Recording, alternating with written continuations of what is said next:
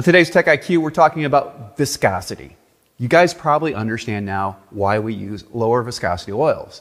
In other words, we got the manufacturing tolerances right with some of the bearings, and we could use lower viscosity oils. And this has gotten kind of extreme lately. 0W8 from Toyota, BMW, they're rolling out a 0W12. With these, they have special finishes on the bearing that help to use these low viscosity oils. So we all understand why it's doing that.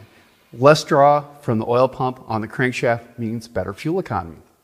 But what does low viscosity have to do with brakes and transmission? A lot. Mainly hydraulics.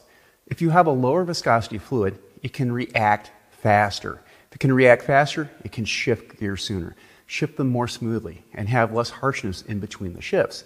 For brakes, it means that lower viscosity brake fluid is able to transmit the actions of the HCU, in other words, pumps, accumulators, and everything else, much faster than a higher viscosity brake fluid. So with this, you're able to have ADAS working properly, your transmission shifting all 10 or 9 or 8 gears to make sure that everything operates smoothly. And also the computer modules on the vehicle, they are configured and calibrated for these low viscosity fluids. So just keep that in mind. If you have a bottle of, let's say, regular Mercon and you have Mercon LV, do not use the Mercon in certain modern transmissions. So keep that in mind when you're looking for a special fluid for a vehicle, that it matches the LV in the owner's manual or the service information to properly service the vehicle. I'm Andrew Markell. Thank you very much.